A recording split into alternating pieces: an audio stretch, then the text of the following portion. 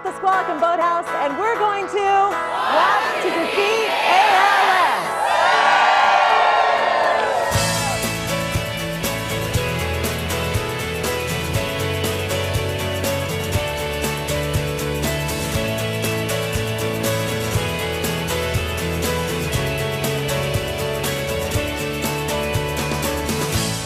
ALS is a disease that normally attacks folks in their mid-50s. It generally lasts from 2 to 5 years. That's the time frame for it.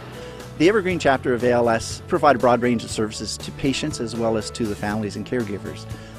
Part of that is just supporting them with education and materials in terms of them understanding more about the disease. We provide support to communities as well, so people can come and talk about the issues that they're dealing with, talk to people who've gone through those and dealt with those issues before themselves. My dad, Rusty McGrew, we celebrated his birthday, his 80th birthday on July 1st, 2007, and his 59th anniversary at the same time. And 3 days later, we got the diagnosis. He had ALS, and 10 months later, he passed away. And so we've just been, my family, friends, we have a team, and we have walked the last 4 years.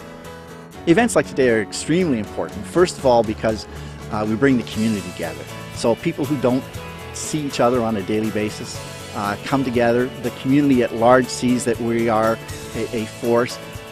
And at the walk, I came away with the feeling of empowerment, because I had a purpose then, to help others, to make sure that others do not have to go through what we did. And Evergreen chapter is, I don't know what I would have done without them.